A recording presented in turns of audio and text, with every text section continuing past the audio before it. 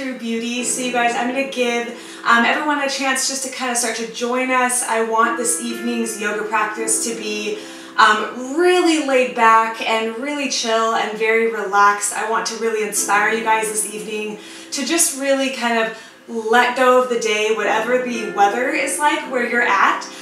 Here where I'm at, we're actually getting like kind of a tropical rain, which I love. I love having that. I don't know, as much as I love sunny weather, I love palm trees and the ocean, there's just something about that tropical rain that is so soothing. So I have my cup of tea here. So as we're getting started, you guys, hi guys, welcome to our weekly posture here with Gaiam, and of course me, I'm Heather, True Beauty Movement. And if you can't tell, you guys, I'm in a really chill mood this week. You guys have seen me for a while now. Sometimes I'm totally just enthused and high energy, and other times I'm totally just in my zen mode, and I definitely have been feeling in that kind of ebbing back mode lately. So I wanted to hopefully have that inspire you, especially some of the things that are going on right now with the moon and the cosmos. You might be feeling the same way. Everyone's a little different, right, based on their astrological sign and different things that are going on in their life. So I have some nice soothing music. Weirdly enough, it's actually called After the Rain, which is kind of crazy. It's not raining quite yet, but I think it's going to start to come back. We had some sprinkles here. So you guys, I want to share something just briefly here. Last week I actually canceled our weekly posture. Gaiam was wonderful, and I wanted to say thank you to everyone who tunes in every week. We actually had something a little scary happen with my daughter. She's completely fine, but I wanted to say thank you to people who messaged me that were asking, where's the posture of the week? Because it means a lot to me, and we needed to make sure that we were taking care of our family and making sure that our daughter was okay. So if you want to learn more about that, I know my True Beauties are wondering. I know that some of our Gaiam followers are wondering. I will be posting more about that on my blog later on this week. I don't want to go into all those details right now, but like I said, everything's a-okay. So we're extremely, extremely grateful. And I think that's really part of what inspired today's posture of the week. I've had a lot of you guys mention and kind of make different requests about back pain and neck pain. And I've made note of it before, and we've touched on back pain in a lot of these classes that I've been teaching you guys each week. And we haven't really touched on neck pain. And this is so funny. I'm not going to go into details, but last night I hurt my neck literally looking at our baby monitor. Do not ask me how this happened. It's the weirdest thing ever. I was like bending my knees, doing some weird stance, trying to make sure she was safe on the baby monitor. And I woke up with a hurt neck at like 3 and 4 in the morning. So that was not fun. So I thought, you know what, let's use this as authentic inspiration. I'm going to teach you guys about 3 different yoga postures for neck pain. I also want this to inspire you if you're somebody who works at a desk or anything like that, or nowadays, you guys, even if you are like me where you work from home and you maybe don't have, the 9 to 5 or something like that, with social media, you guys, and texting, there have been so many people talking about and tweeting and Instagramming and putting on message boards and going to doctors and chiropractors and yoga teachers like myself because of neck pain and because of back pain. And a lot of it is because of poor posture. And believe it or not, it's because when we're texting, I'm going to put my tea down here, put it on my little coaster. So when we're texting, oftentimes we don't even realize it, and we're not texting like this, as much as that would be great, right? We're kind of more doing something like this and kind of crouched down, and so we're actually hurting our neck long term. So I want tonight's weekly yoga posture in partnership with Gaiam to really inspire you not only to have a little bit better posture when you're on social media, when you're texting, maybe like sit up a little bit straighter right now, okay? But I also want you guys to be thinking about just, different things that are affecting your neck. So if you are somebody who struggles with back pain, neck pain, really any joint issues whatsoever, you guys can use a peppermint essential oil. So peppermint essential oils are wonderful. I actually have some on right now. I did this before I started filming, just about 3 drops on my wrist, and then up here on the upper neck area, and then all down through the shoulders. And you can also place on the temples. Just remember, peppermint can make the eyes tear a little bit, so you want to stay back up to here in the hairline. Okay, that's going to be really important.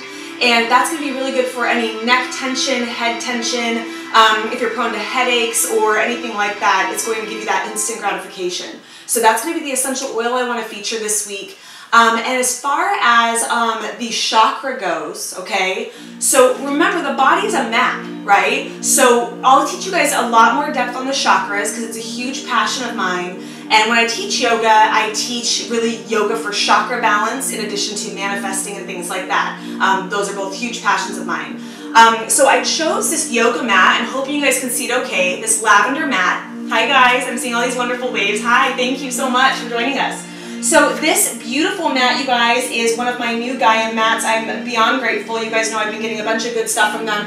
This whole outfit, by the way, is Gaiam, these cool pants, right? So my husband's making us like a homemade chicken noodle soup right now as I'm filming this. And I made my tea, and we're kind of in like a soothing, take care of our family mode right now, which has been really needed and very nice.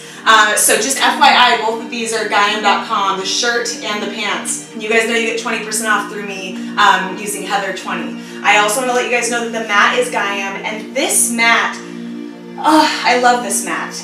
This mat just speaks to me on so many levels. If you can see these, you know, shapes in the center, it follows the colors of the rainbow, so of course this is the different chakras, right? So I thought this was the perfect mat to feature tonight because we're talking about the spine and we're talking about the neck, you know, in particular, which has to do with kind of these upper kind of blue and turquoise chakras, which is our sense of communication. So just like I'm communicating with you guys all the true beauties on this camera and all the Gaiam peeps on this camera. And our throat chakra, you guys, if you struggle with any neck pain, anything in this area, the front or the back, okay, pain, or if you feel like you maybe are somebody who doesn't talk enough, you're really shy and you feel uncomfortable, or if you feel like you're maybe talk too much and you're creating balance, it could be something with your throat chakra. If you hurt yourself, there could be something there as well, right? So I'm just talking on like a lot deeper level than just physical stuff, okay? And so you want to dig a little deeper when it comes to chakras, and this is where you can use your peppermint oil and, you know, rub it on the front and back of the neck. If you rub it on the front of the neck, it has the benefit of boosting the metabolism, which is great. But it's really, really good to assess what's going on when you're dealing with the neck, because this has to do with our communication. This has to do with our sense of how we express ourselves. And if we're expressing ourselves, you know, in an authentic way, right? If we're letting our soul come through when we're expressing ourselves. So I want you guys to also be thinking not just like verbal words, like the way I'm talking to you. I want you to be thinking of, you know, the first thing I think of is like painting. You know, like if you are a photographer or painter or writer, or maybe you love interior design, or maybe you love, you know, fashion, or, you know, whatever it is for you. How you express yourself creatively. It does not always have to be traditional words. It could be how you talk or how you write, but it's really how you express yourself. And of course, I think we all know we're looking to align, you know, our fulfillment with kind of our career path. That's sort of the ideal. So you're getting paid to do what your calling is and what your passion is. That's kind of the journey of life, right? And you're sometimes fulfilled over here, but you got to pay the bills over here, or you're getting it close together. There's always this inner compass. But it's really important to listen to that and, you know, make sure that you are expressing yourself in an authentic and creative way. Does that make sense, you guys? So when I go into these three postures, I'm going to be really focusing on some of these upper chakras here that represent the throat chakra, okay? And then before we jump in, you guys, I want to make sure I give you guys our beautiful positive affirmation. So I know we're having more people join us, so remember, so these three postures, you can watch this from the beginning, you guys. I think it'll speak to you for those who are just joining us, because I opened up a little bit more on a little bit deeper level. But basically, we want to use peppermint oil for any neck tension, back tension, specifically here in the neck area. And we want to be focusing and looking a little deeper if you have a neck injury on those throat and neck chakras, right? And how we're expressing ourselves creatively and being authentic in how we do that, whatever your fulfillment or your art form is. You know, making sure that you're practicing that so you feel very seen, right? And very authentic. So the positive affirmation, you guys, you know, it's funny, I was going to do something else and I meditated on it and I was like, that wasn't supposed to be it. So the one that came to me for you guys is, and I think it's beautiful, it actually was something that was told to me when I was getting certified as a yoga teacher. And what it is I speak my truth, I live my truth, truth be with me. So throat chakra, I speak my truth, I live my truth, truth be with me. So I want you to really just kind of let that come in again, let like the music absorb you a little bit, and just let yourself just chill. Let yourself slow down. Let yourself take this time to ebb back and reassess some things in your life and really just make sure you're on the right path, okay? So I really hope that inspires you guys this week. So what we're going to do, you guys, is I'm going to, again, I usually only do one posture, but these are going to kind of flow together, okay? Oh, we got some like rock music going on over here. Let's see if we can get a little bit more. All right, so Hopeful Pieces is the song. Because I want to kind of keep it yin tonight, some yin yoga, some relaxing yoga. So here, you guys, what we're going to do is we're going to start with a strap. And I am using a Gaiam strap. I love this gray one. It matches my outfit, and I love fashion and style and all that. So, of course, when I ordered these through Gaiam, I was like, I have to have all my stuff match and be cute. Like, you gotta be a chic yogi. So what you can do is if you, depending on your flexibility here in the shoulders and the arms, this is beautiful just to take a strap. And you guys, you can really take anything that feels comfortable for you, but I love yoga straps because they're so versatile. And you can just reach behind you, and we're going to start to move forward. You're going to hold the belly button to the spine, so we're engaging the core, okay? And we're going to start to move forward this way, and what we want to start to do is bring our neck all the way down. Now I'm going to show you without a strap. That's a little bit more beginner. So if you want to do without a strap a little bit more of an intermediate, we're going to take the opposite elbow, so like this. Okay, and if you want to be a little bit more advanced, this is where you can do something like a, you know, prayer, or I love to intertwine my fingers here. I feel a little stronger when I intertwine my fingers here. So whatever works here, you can start with the opposite elbow. I'm going to go ahead and go right into advanced, which is the hands intertwining here, and we're just going to bow forward. So here's the key. Listen to your body.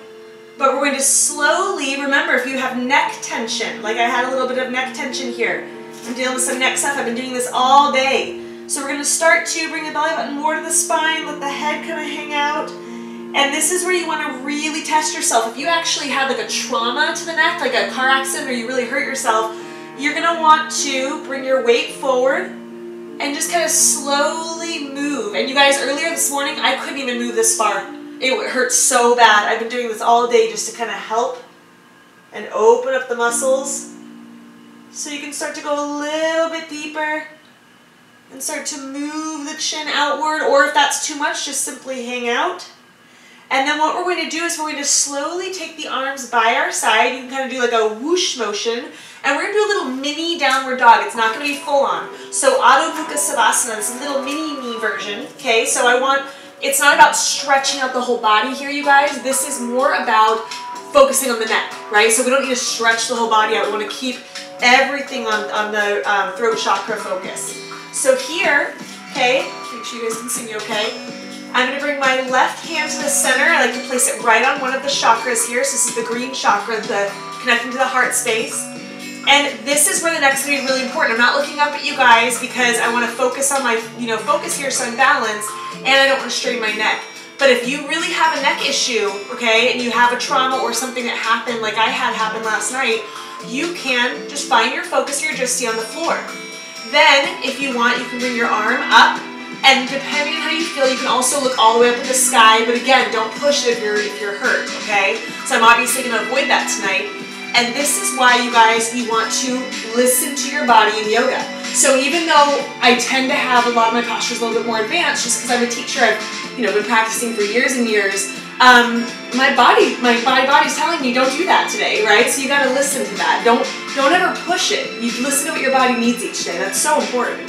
So now we're going to do the opposite side. Really simple here. Hand to the center, lifting, and just this side's a little bit more tight on my end. All right, so then what we're going to do is slowly bring our hands so the pinkies are as wide as the mat, and I want you just to bring the chin towards the sternum. And just exhale, sink into the shoulders. Find your breath. And you guys, just so you know, I'm using complete isometric movement. These pants are so cool because they're kind of flowy, but my whole legs are being activated here, so this is a workout. I'm working out my belly as well. So this isn't just like, my whole body, I start to get, a little sweat on as I'm doing this, and you're burning calories. as you're stretching, okay? Working the body, creating nice symmetric movement. So now what we're going to do is just come onto the knee area, and we're going to move into a cat. So a traditional cat posture, what we want to do, just bring my shirt down a little. Oh, again, we have a little bit more. Apparently you're supposed to like rock it a little bit too.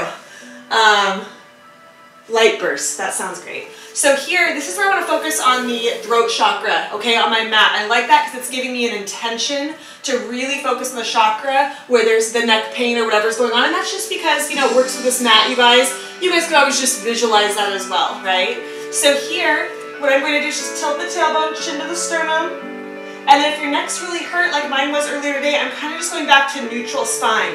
So neutral spine's table, okay, or tabletop. And then you're going back, tilt the tailbone, chin to the sternum. If you want, if you're feeling really good, you can move right into a cow, but just don't overly press up if your neck is hurt. So we're kind of lifting the bottom up, we're lifting the chin slightly. Again, I'm not going to overdo it because my neck is hurt a little bit. Chin to the sternum. And here, this is where you can kind of do a little self-massage. Just kind of move the head back and forth. And you guys, the key here is really about feeling good, okay? So it's not about getting this crazy sweat sesh on. This is about making sure that you really and truly, let me grab my bolster, you know, just that you really feel good and taking care of yourself. Let me grab my tea as well. And you know, that's something I'm really passionate about, you know, is I think that we all just kind of overdo a little bit. And you guys know I teach kind of my yoga, I call it yoga therapy with you guys. But just, I want you guys to be inspired that, you know, yoga, whether you're new or whether you've been doing it for years and you're advanced, or whether you're somewhere in between, right? This is something where you're constantly growing. No one has all the answers. But it's one of those beautiful practices where it is like a therapy session, and it's so beautiful because when you really listen to your body, I mean, you have the most incredible epiphanies, you know, about, and that's what yoga is all about. It's self-discovery, right? So yoga means yoke in Sanskrit, okay? It's yoke. And that's all about peeling away the layers to get to your truest self. So again, with tonight's topic being really focused on that throat chakra, and the way you express yourself creatively, let these, you know, 3 postures I showed you tonight really inspire you to get back to that place, of creativity and authenticity. And when we focus back to our breath, and, you know, we let the rhythm of our breath kind of guide us on if we're happy or not, or if we're stressed or not, when we actually take the time to listen to that on a daily basis, which is ideal, even if it's for like 5 minutes, I mean, it's incredible. It'll change your life. And I think you guys know I'm passionate about it, especially my True Beauty followers who have been following me for a while. And everything else, you know, the strength and the body and all those other things just follow because you're living in alignment, but it's really a much deeper practice than just like, you know, physically fit. So I really hope this inspired you on how you can work with yoga to help with injuries, but also how you can dig a little bit deeper with the chakras and you know what might be going on if you feel like you're having pain somewhere in your body and you're not sure why that's happening. If maybe you didn't actually hurt yourself physically, sometimes you have to look a little deeper into the energy side of things or the chakras and see what's going on there. And it's really interesting because often when you do that, I've helped like hundreds if not thousands of clients, you know, with all of that by working with the chakras. So I hope this really inspired you guys. I'm just going to look up here and see, I think I saw some thank yous. Let me put my tea up here. And part of the soothing, I told you guys my husband's making like a homemade chicken noodle soup. I'm so excited. We just got like a new Blue Apron thing, but it's supposed to be like healthier or something. So we're going to try that tonight. So you guys, I'll see you guys next Tuesday for our weekly posture. And you can see I'm like hot. I get hot doing all this stuff, so it's a great workout. I'm going to probably have my chicken noodle soup, sip some wine with my husband, and then maybe take like a bath or something. So thanks so much for tuning in, you guys. And if I see any questions that I missed, I will do my best to message you directly, or of course you can reach out to me. Thanks so much, guys. Until next time, be balanced, be true, be proud to be you. See you later, guys. Hey guys, thanks so much for watching today's True Beauty Quick Tip. If you like what you see and for more confidence building tips on how to be a beauty from the inside out, remember to subscribe to our channel and connect with us at truebeautymovement.com. That's TRU without the E, Beauty Movement. Love you guys. Until next time, remember, be balanced, be true, and proud to be you.